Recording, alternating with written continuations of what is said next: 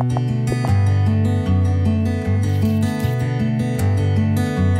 I'm Jay Spence. I'm the CEO of Uprise and I'm also a clinical psychologist.